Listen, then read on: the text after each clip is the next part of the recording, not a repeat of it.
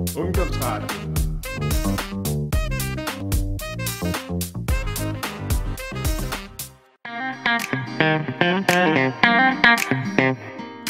Hello everyone, you are listening to You've Got 5 Options show on Ungdomsradio. Tune in at 98.7 every Monday and Wednesday at 11:30 and every odd Friday at 2 o'clock. Join us while we are solving yet another life challenge, and if you decide to share your problem with us, yours can be next. Today we are talking about habits. Sam would like to stop smoking, but he's a bit discouraged after previous failures. So if you'd like to know what to do to succeed with quitting a habit that no longer suits you, then you definitely need to stay tuned. Hello everyone, this is Marta. And this is Anna. And it's You've Got 5 Options. Yes, and we are recording today about quitting smoking. Yes. Okay, so I guess this time I am the one who is reading the challenge. So here it goes. The time has come and I am ready to quit smoking. The challenge is that I have tried quitting before and I wasn't successful. I tried going cold turkey, I have tried using Nicorette, and after a while I was just starting to smoke again. I guess also due to that, I don't believe I can actually do it anymore. What can I do to quit for good? And now we are moving to step 3. It's all in your head. Time for some solid mental cleanup. And in this step, we are going to look into that reason for you to quit smoking. That's one thing. And we are going to do some exercises to get that reason to be positively formulated and believable. And then we are also going to go into issues such as negative self-talk and limiting beliefs. These are the two aspects we are going to get here. So let's take that reason. So for example, if you have said, okay, I just want to quit smoking because I don't want to have a cancer. We started to talk about it a little bit. If you start saying something like that, you immediately get negative emotions. And you are actually in a vulnerable time. You are in a time when you are going to expose yourself for withdrawal syndromes. You are going to actually go through emotional difficult time. You don't want to add more negative emotions to where you already are. And therefore, we are offering to you a way to formulate it in a positive but still believable manner. So for example, if you said, I want to quit because I don't want to get a cancer, you are going to make it much better for yourself if you're going to say, I want to quit because I want to be healthy. That's very important. I want to be healthy and strong, because there is a universal law that what we put our focus to, that's what's gonna happen. Just even try to repeat, I don't want to have a cancer, I don't want to have a cancer, you just feel bad. And if you say, I want to be strong and healthy, I want to be strong and healthy, you start building up a positive emotion around it. Yeah, I totally agree. There is this funny experiment. Now I will tell you, Marta, don't think about pink elephant. What are you thinking about right now? Yeah, it's like a pink elephant is immediately in my head. Yeah, right? So I think that this is really important, and I think that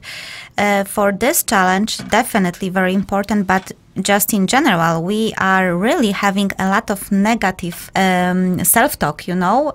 We formulate a lot of things in a negative manner. And I think that doesn't really serve us at all. No, it doesn't serve us at all. And there is a lot of, you know, literature about that already now. But with your reason, nail it down. And if you want to take it even step further, instead of saying like, I want to, formulate it as if you already had it. If you can say it, I am strong and healthy, you are already building it up into your life. You are building your new identity, your new way of doing it.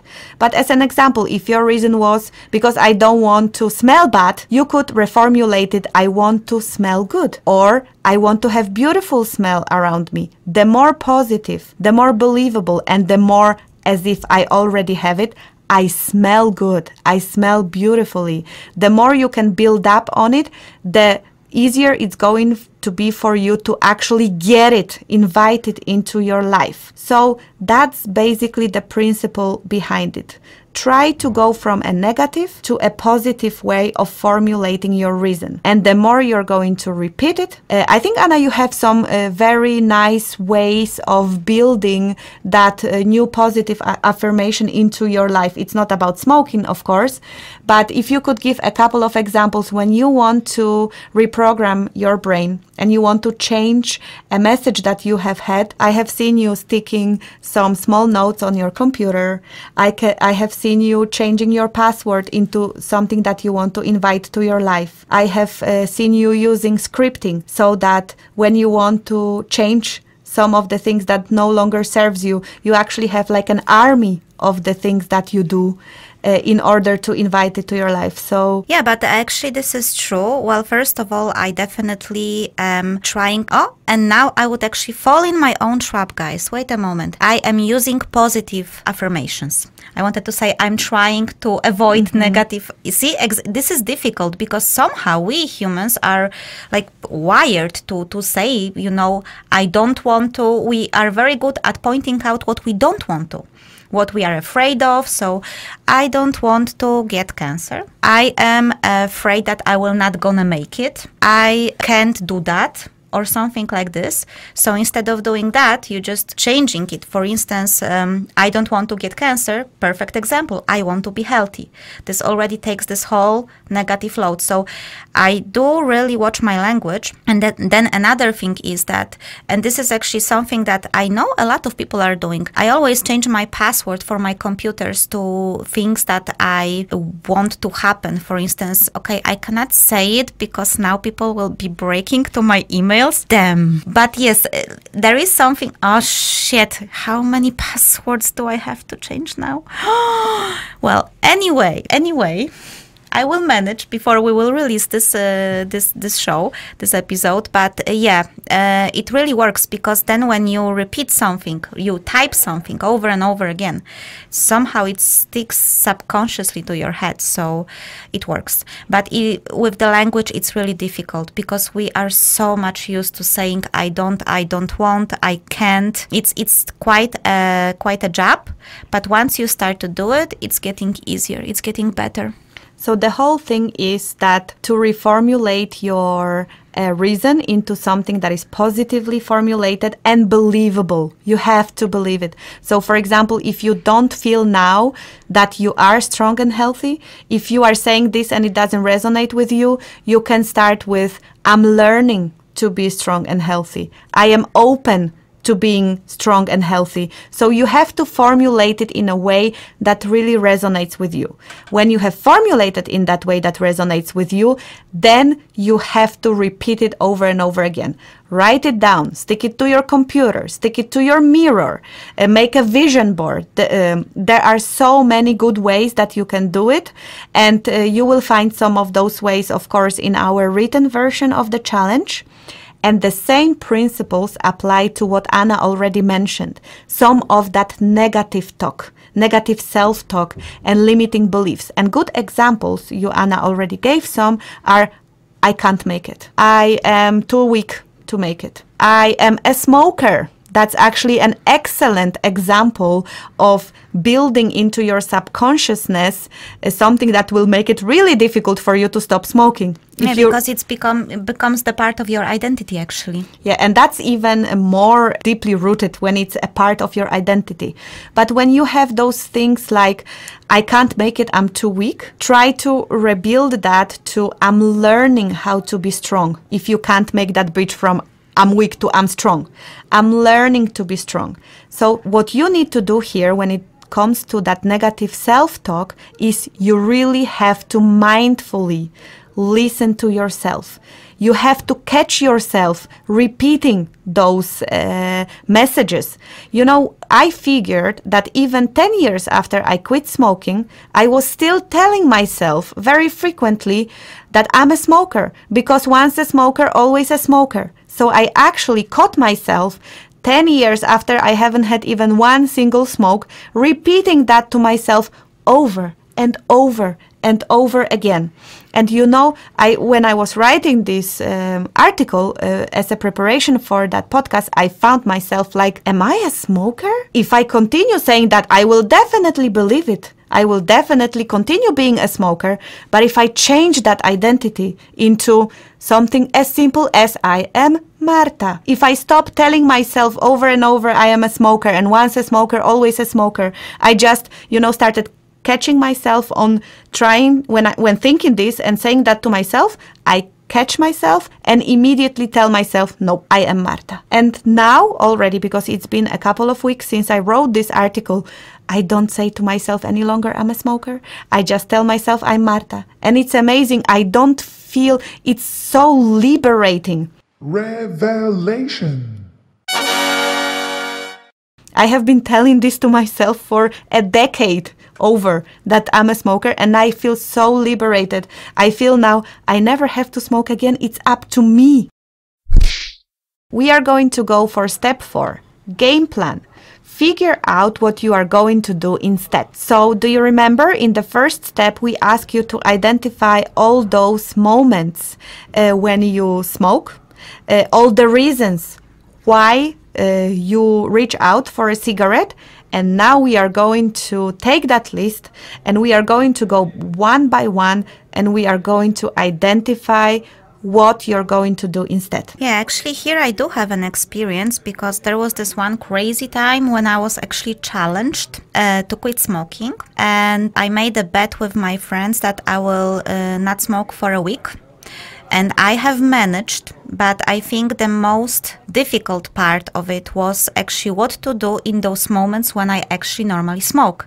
So I remember the first day when I made the bet and I was going to university. And of course, naturally, I wanted just to pull the cigarette and smoke it on the way to the bus stop. And I was like, what the hell am I supposed to do now? It was small thing, but that was actually the most annoying parts, when you have this habit of doing this while doing something else. So then, of course, every break at university was a torture, because I was always going for a cigarette.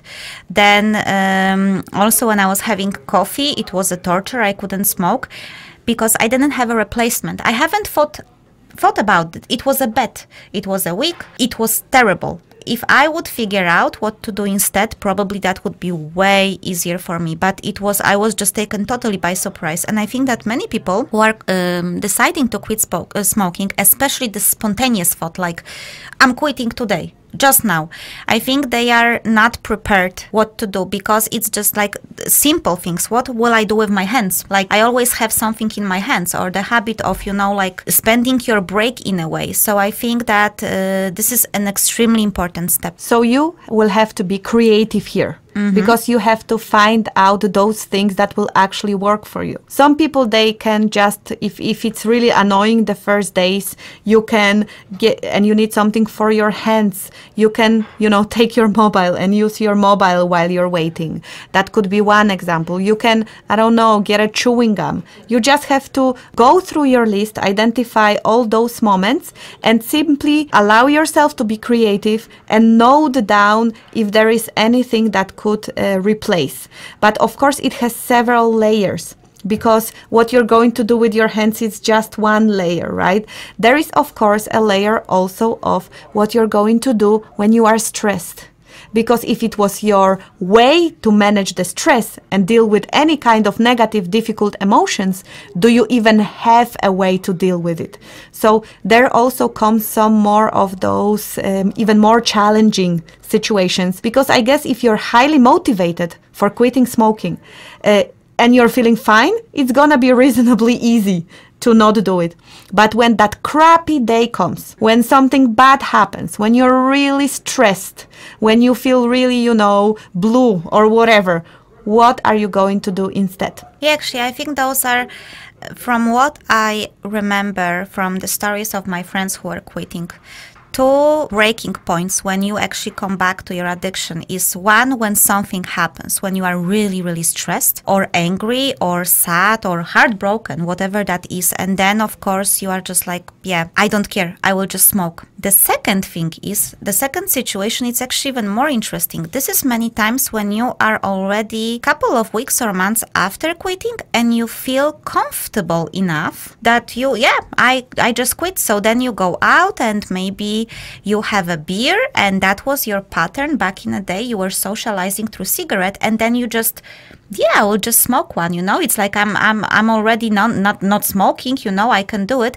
And then I saw people coming back straight away to the addiction. So I think those are those two situations when you were usually smoking, either for stress release or for relaxation. And it's really, really tricky. You can really fall easily if you don't have a well thought out replacement, I think. Yeah, it's a really, really good point, and it's touching upon also the situation to look into your lessons learned, because we know some you have tried to quit before and you were coming back to your addiction. So that's also very important to identify why have you failed.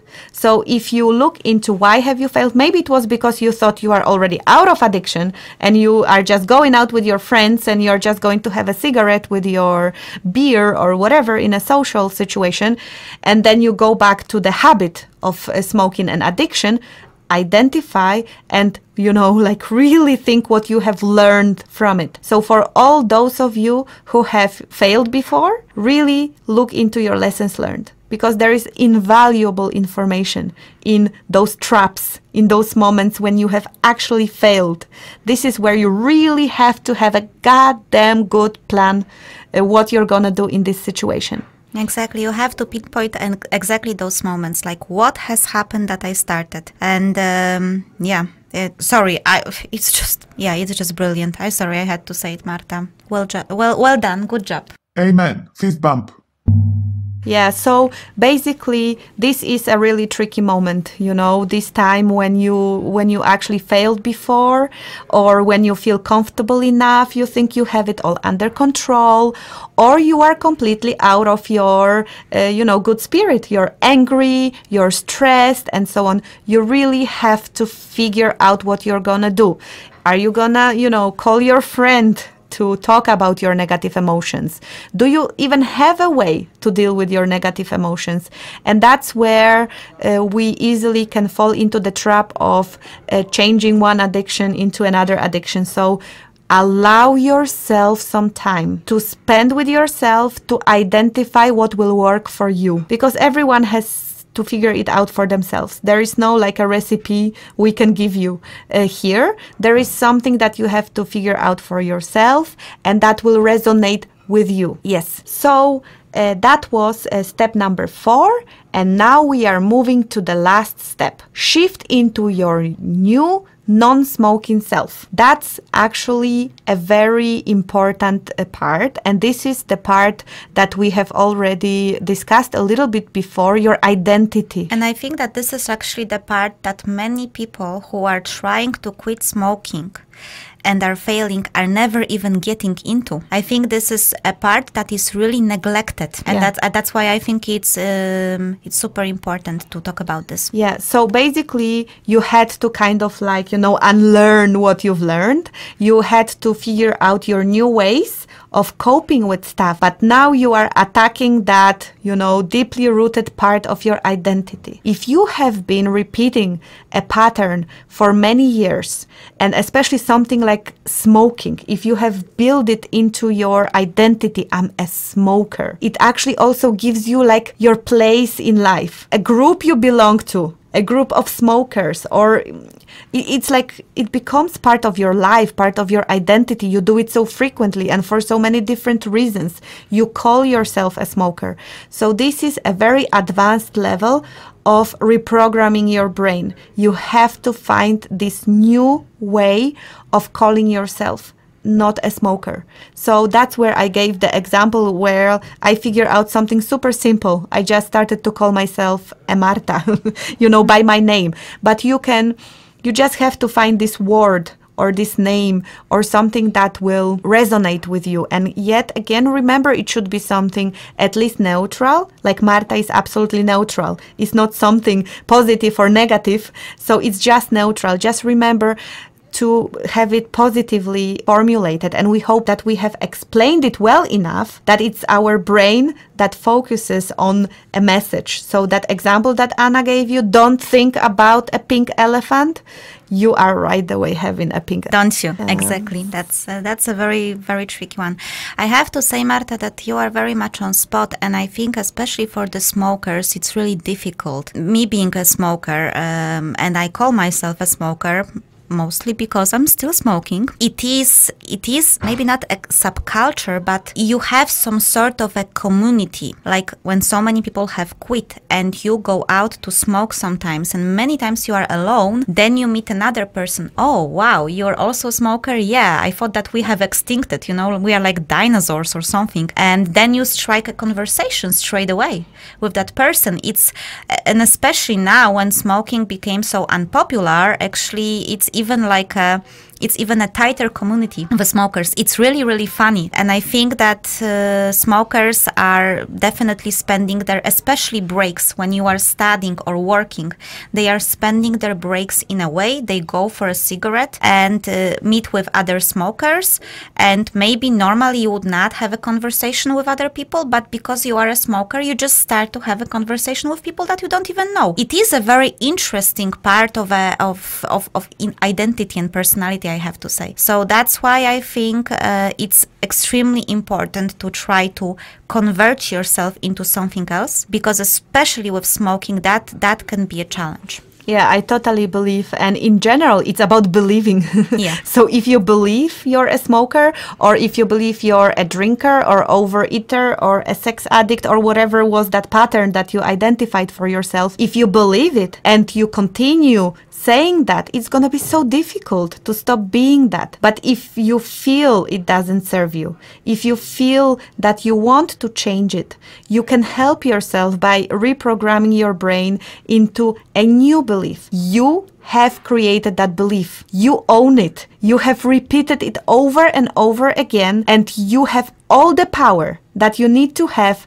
to be able to stop doing that, because you created it. You can uncreate it. You believed it. You can choose to have a new belief. It's all in your hands. It's all in your head. But I would say that when it comes to shifting into your new self, it's also about that part of scarcity and abundance. That's a very important concept, because when you stop smoking and you very much concentrate on what you're lacking, what you're missing, it's like, oh, I really miss smoking. Oh, I can't smoke anymore, and so on. If you concentrate on that, it's also producing all of that, oh, it was so cool when I was smoking and I really miss that. And you concentrate on it and you keep yourself in that place of lack and you start missing. to idealize the whole phase of your life when you were smoking. It was so cool to smoke. I can totally relate to that. So if you keep yourself in that place, you actually keep that door open always. You keep that door open to fall back and get down that road again. But if you choose to concentrate on what you actually do have instead, it's gonna be cooler, it's gonna be nicer, it's gonna produce positive things. So for example, instead of concentrating on I can't smoke and it was so cool when I was smoking, you can choose to have a message of what you do have now. And what you do have is, for example, I have clean air around me to breathe in. I have nice smell around me. So you concentrate on all the things that you actually have only because you stopped smoking. You do gain something every time. For example, you gain the control. I have control over my life. There is not this tiny little thing that is controlling me and making me go out even when it's freaking freezing cold. I have freedom. I have control over myself. So that's one of those things that will help you create the feeling of abundance, create a feeling of, what you do have, of the positivity around it. So that's really something that can help you, that can support you when you are shifting from that smoker identity to a non-smoker identity. Yeah, but I think it's pretty typical, unfortunately, with us humans. We always focus on scarcity than the abundance. I think this can be really applied to absolutely any area in our life. I just had this example with, of course, breakups.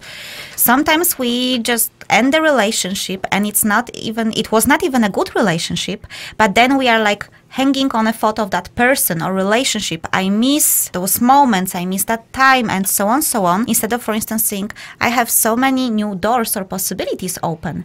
And we always tend to, I don't know how to call it, like self-indulge ourselves in sadness, and, it's like idealizing the past, and it's with smoking, it's the same with relationships, if it's even the same with, I don't know, losing job or changing something that happened, or actually experiencing change. We many times just focus automatically on a lack than on all the opportunities or all the things that, thanks to the fact that that thing is gone, are not now having their way to our life. Yeah, so that's exactly that part that will help you transition to your new non-smoking or habit-free identity. That's all what we've had for you today. So it was a 5 steps process where we tell you to first go for a root cause analysis, meaning, inner journey, like dig deep to find out why you have been smoking all this time. Step 2, more inner journey, determine why do you really want to quit. Step 3, it's all in your head. Time for some solid mental cleanup. This is where we were talking about creating new, positive and believable beliefs instead of that negative self-talk. Step 4, game plan. Figure out what you are going to do instead of smoking. And step 5, shift into your new non-smoking self. All the good luck to you, Sam, and to all our listeners who would actually like to break a habit that no longer serves them. Yeah, so I think I would just like to say that I'm not sure what I would like to say. I wanted to say something about the fact that, Sam, I believe in you even if I'm a smoker. That's number 1. The second thing was something about zombie apocalypse, but I lost it. Where did that come from? So I will just pause on it. Then I also was thinking that maybe I should start to make my driving license. And I'm happy that Lasse was here with us today. There is always something positive and you always learn something new. Always, always. Thank you. Bye. Thank you very much. Bye-bye. You are listening to You've Got 5 Options show. Remember that we are on air every Monday, Wednesday, and every second Friday.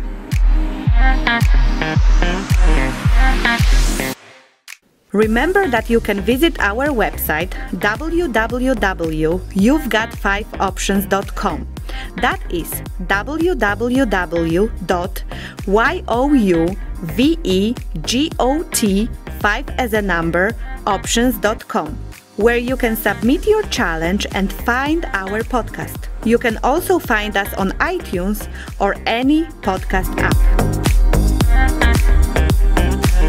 In our next episode, we are going to talk about persistent admirers. Is there a line between being romantic and creepy? Well, yes, there is, and we will tell you exactly where it lies. So join us in our next program.